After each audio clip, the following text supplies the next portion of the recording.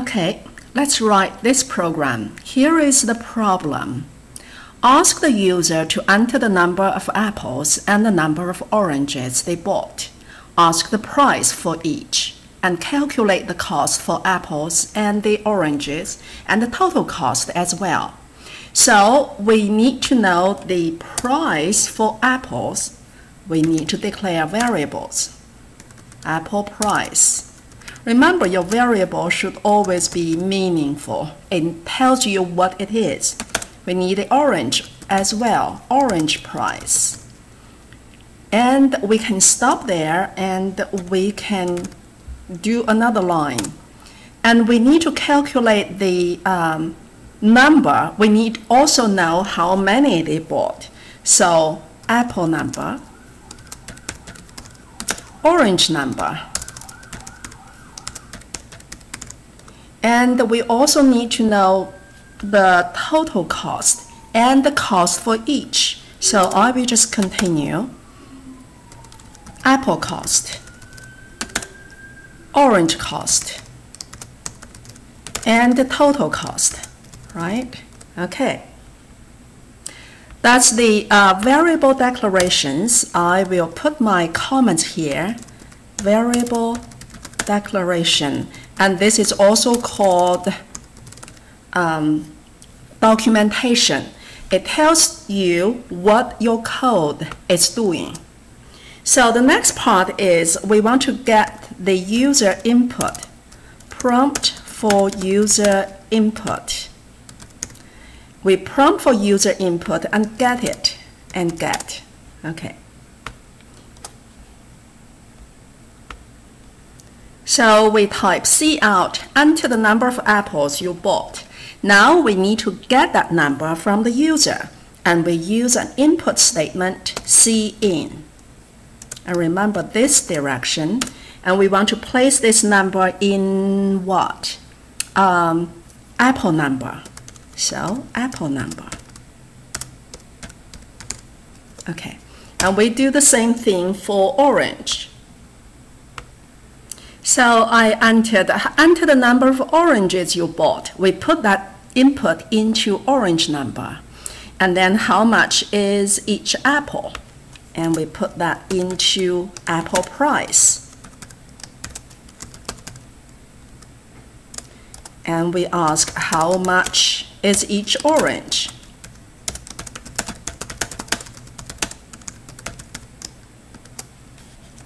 And we put that input, whatever the user enters, into orange price.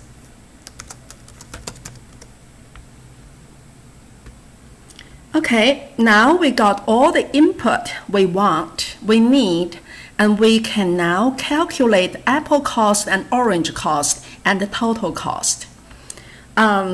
So this section is to do the calculation.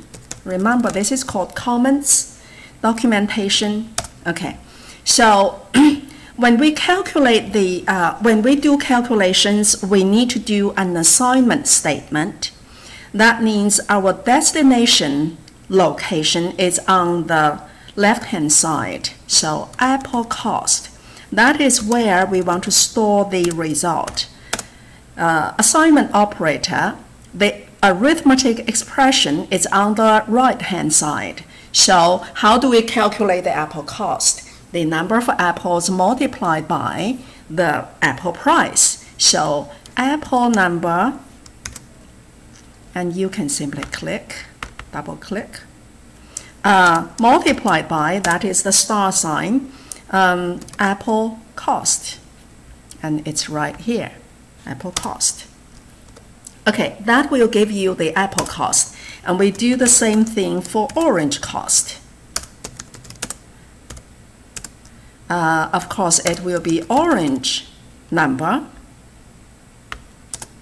multiplied by orange cost. Okay. So now that is done, and the next thing we want to do is to calculate the total cost. To do the total cost is very easy. We just add those two together. So apple cost plus orange cost. That's it. These are called assignment statement. Remember, the arithmetic calculation is always on the right-hand side. And the destination, that means where you want to put that value, is always on the left-hand side. Now let's display the information. To display, we use cout. Okay, I'm going to just write it and then I will explain it. Okay, I wrote this part of the record. Now let me explain this. So here we use one cout, and then this is the insertion operator. Whatever, remember we said, whatever you want to display, you must put it inside the quotation marks. This is called a string. And then this Apple number is not a string, it's not text, it is a variable. So you must use another insertion operator to connect them. So you have bought, close the string, close the text, and insertion operator, put your variable here. This will be replaced by the value in that variable.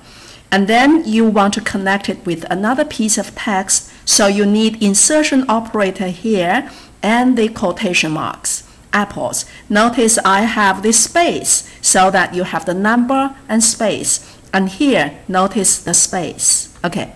And this is the new line character. It will go to the next line.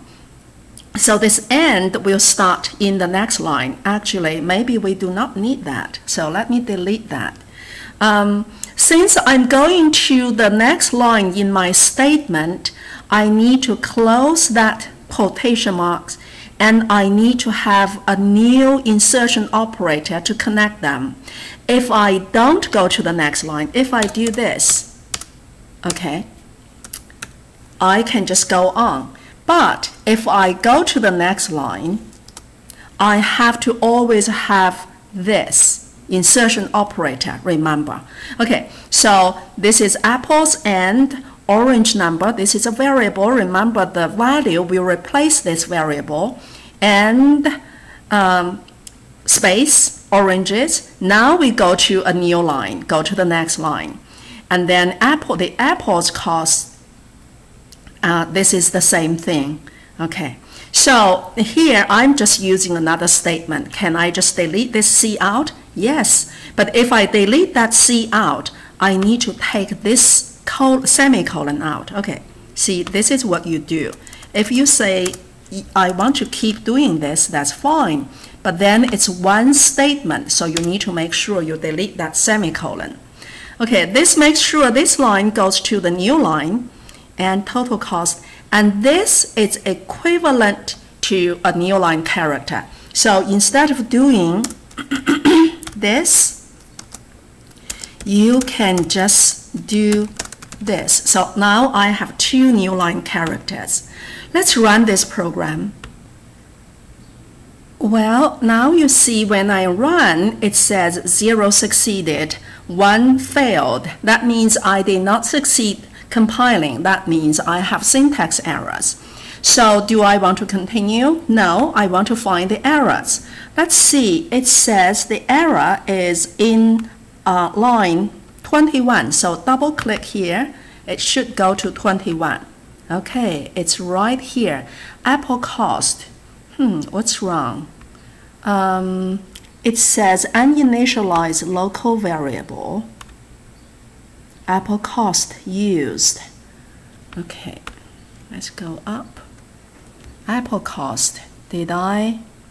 Apple cost. So that's good.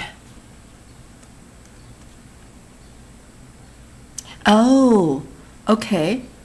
I said I used the wrong name. It's not Apple cost, but Apple price.